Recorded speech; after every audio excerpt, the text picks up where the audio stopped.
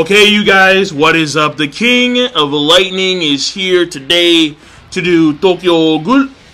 When you say Tokyo, you have to emphasize it. Tokyo Ghoul. Episode 2 review. Is that offensive?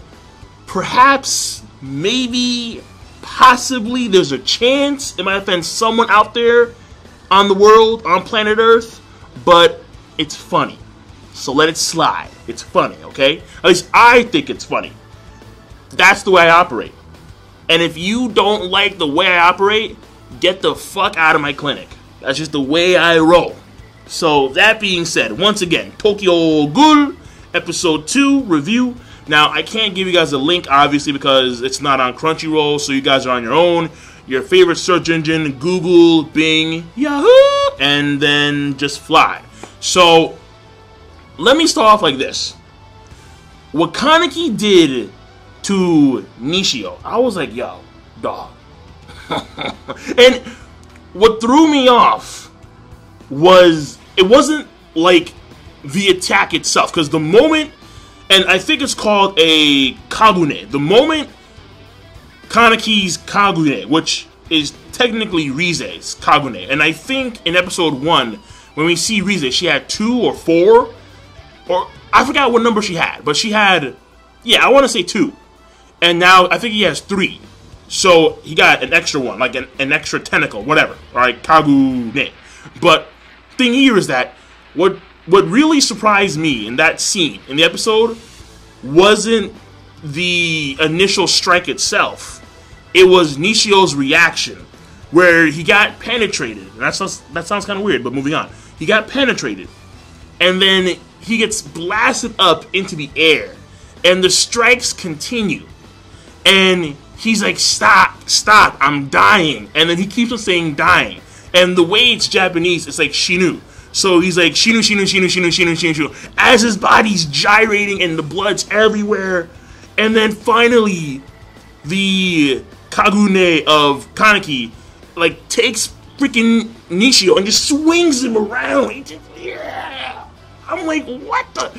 Swings this dude around and slams him right into a guardrail above the bridge, and his head's just stuck there. I'm like, yo, that was some crazy shit. That was like, whoa. Now, what I will say though is that I can see this being an issue later on, because not only did it happen at the beginning, but also in the scene, the censorship. The censorship is, I'm not gonna lie, a tad bit annoying. Like, it censors more than JoJo's, and granted, there's more gore, obviously, but it's like just straight up black. Like, that's the way they choose to operate when it comes to the censorship. And, well, it was black at the beginning. And that was because you had Toka, she was throwing around body parts, and then she was flinging them towards Kaneki, and Kaneki was freaking the fuck out, like, ah! And, you know, obviously, a very traumatic situation, because he's part ghoul, or he has ghoul organs, but when it came to the Nishio scene, even though it was cool, and it was crazy, how Kaneki was going ham, the problem here was that it was, like, white and blue. I'm like they just they completely shift the contrast as a means of censorship. I don't like that. Like, I'm not a fan of that. It's a cool scene, but it would be so much cooler. It would be way more epic if they just didn't do that. And I would figure that Tokyo Ghoul is in a time slot where they wouldn't censor the actual content at hand. But apparently not. I mean, apparently, it's like, I don't know what's happened over the course of the past few years or decades, but if you want to go back to old school anime, like the old, like for example, all right, old school Hunter x Hunter, 1999, they, very well-known scene, Killua, one of the main characters, takes out this dude's heart. You see the fucking heart. You see the heart, and you see him just crush that shit in his hands. But in the remake of the anime in the 2011 Hunter x Hunter, it's like in a doggy bag, the heart. So over the course of the years, I've noticed how, like, censorship has, it's more prominent. it's more prominent, and it bugs the fuck out of me. I'm not gonna lie to you, it really does. It's so fucking irritating. So that scene, I think, is a great scene, but it could have been something really monumental had they actually not censor it.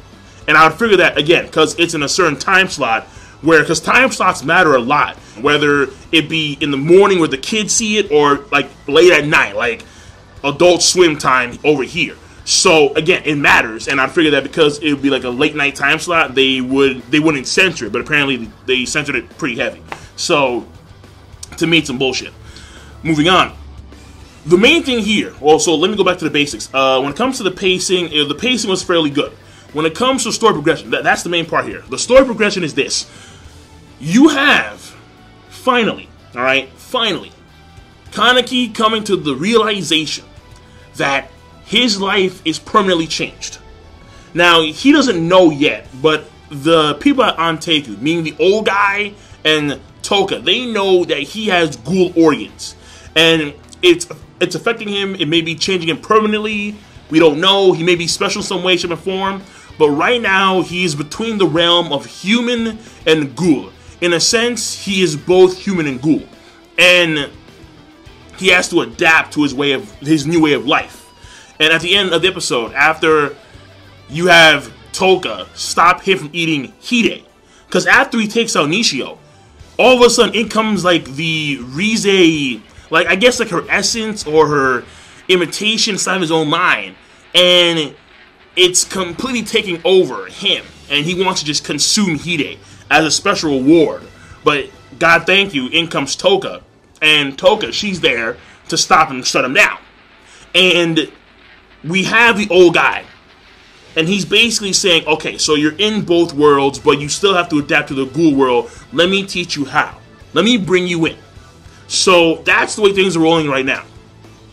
And it looks like he's going to start to learn at least the basics of what it means to be a ghoul. And it ends off with these guys, it's like just some dudes on like top of a skyscraper, or I don't know, like just dudes, right? These dudes in jackets, and it's raining, and I think that maybe they're not called this, probably not, but for now, I'm gonna call them ghoul hunters. Like, that's the way they seem. They seem like ghoul hunters, alright? So, I don't know. And that's pretty much it when it comes to the main points in story progression. And whether or not Nishio's dead, I don't know. I would figure that Nishio's still alive, but he's heavily wounded. That's my assumption. But if he's dead, then that's pretty surprising, because I'd figure that given the opening, because there is an opening this time, given the opening, I would figure that Nishio would actually be like a main player later on in the story. That's what I figure. So if he's actually dead, I'm surprised. If he's not dead, then it makes sense to me. So, moving on. When it comes to the character development, and here's also very important stuff too. First of all, we find out something about Hide. Hide, the best friend of Kaneki, he's actually very perceptive, right? Perceptive in weird ways. So, like, I have a feeling that Hide may be, or either he may join, or he is a part of, like, the ghoul hunters. Now, maybe that's a brash assumption at this point in time, but I can see it happening. And Hide, even though in episode 1 he comes off like someone who's very brazen, who's not that intelligent, the fact of the matter is that he is.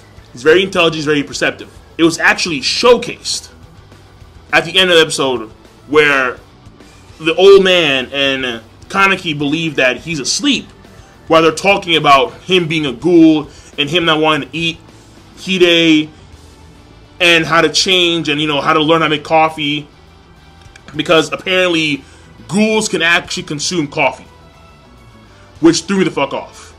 I'm like, wait a second, hold on, what? Like, coffee? Fuck it. Out of all of, well, I mean, maybe there's more stuff out there that they can consume, at least drink, but, like, I don't know if they can drink orange juice, apple juice, I have no idea, but apparently ghouls, they can consume coffee. The last thing he says to Kaneki is, let me teach you how to make a good cup of coffee. And they close the door. You can see that Hide's awake. So Hide heard that shit. So Hide now knows. He now knows that his best friend, his mate, his boy, his brother, is a ghoul. So, at least part ghoul. So, how this plays out with their friendship, don't know. Hide may be very accepting of that, or he may at least appear to be accepting of that, but then later on, he's not. Again, who knows how that plays out. But overall, what I will say is that it's fascinating, because now you have the situation where at the beginning of the episode and towards the end of last episode, clearly Kaneki still suffering from the traumatic experience and this permanent life-altering experience where he has to now consume human flesh and he can no longer enjoy the food that he used to consume. And a very important part is Toka, where Toka, and this ties into her character development as well, Toka has character development where she's basically saying, okay, so look at your end. In your end, your life now sucks. What about me? I was, I guess she was born this way. I don't know. Yeah. You have to be born a ghoul. I'm assuming that's how ghouls normally come to existence. They are born. Kaneki's an exception because he had ghoul organs transplanted inside of him. But I'm assuming that normally ghouls are born through regular reproduction. Either, I mean, whether or not ghouls can be birthed to strictly ghoul parents or a ghoul parent and a regular human parent, I don't know. I have no idea. No idea. Like, for example, if it's a human regular male and a ghoul female, because she's a ghoul female, is that trait dominant? And therefore their kid's going to be a ghoul? Don't know. No idea. But the point here is this. She's explaining how I want to know how cake tastes. I want to know what it feels like to just lead a normal life.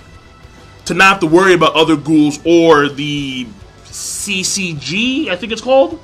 So, what does that mean for me? If your life sucks now, that means that my life has sucked since Jump Street. So, and that's a very important scene when it comes from our understanding of her as a character. Because she's not just like a hardcore ghoul. She's a girl.